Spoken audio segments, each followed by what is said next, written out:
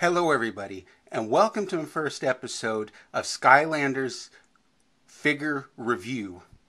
In this series, I'll be talking about the figures for the Skyland Spyro's Adventure. Not necessarily the game, but I will be doing a review on the game later. But the first character that I wanted to talk about, as you can see right here, is Spyro the Dragon. Now, I want to show you in this series, I want to be showing you the artwork and what kind of goes into the actual figures themselves as being a figure collector. Let's look at the card first here for Spyro. As you can see, it has he's a typical dragon. There have been some people that have complained about the way Spyro looks, but I personally kind of like the way he looks. He's got kind of a purplish color with burnt orange wings and yellowish underbelly. And let me show you the figure right here. Now, these figures have done a lot of attention to detail. You can even see details like the veining between the wings and the individual scales and the spines along the back. Tail is good quality, and the paint apps are pretty tight on these, with only a few minor problems, but they keep it in good detail.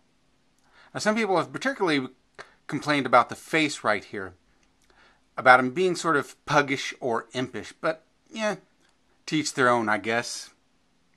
And you can see the brow line on here too, plenty of detail with the raised claw and everything. And this is, this is a Spyro is a magic-based Skylander. Therefore, he has the magic base, which is kind of a bunch of triangles into a geodesic dome with a lot of symbols in them and a sort of a tarnished bronze paint. Now, right here on mine, there was a little bit of the wash on the paint, but other than that, it's a remarkable little figure, as you can see. This is one of the ones that comes with the game, Skyland's Adventure. If you get the game, you will get this. Unless you get the one for the 3DS, which you will get Dark Spyro, which is the same Spyro, but in a different color scheme. Now, they even go as far as the detail on putting the rings on the horns and little details in the horns. I don't know if you can see that, but, well, the wings are a little flexible, but I think, this will be a good demonstration. A good piece for your collection. Even though it comes with it, everybody's going to have it. And as always, have fun and keep gaming.